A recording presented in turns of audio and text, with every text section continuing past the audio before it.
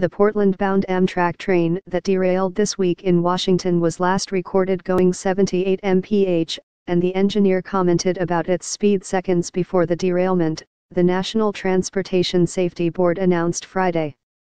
3 were killed and dozens were injured in the crash Monday near Olympia. The board on Friday released details collected from the train's event data recorder and cameras. Among the preliminary findings, an early report detailing crash facts and circumstances will be available online in the coming days, the board said in a news release.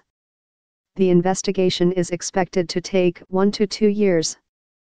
Jim Ryan. The Associated Press contributed to this report.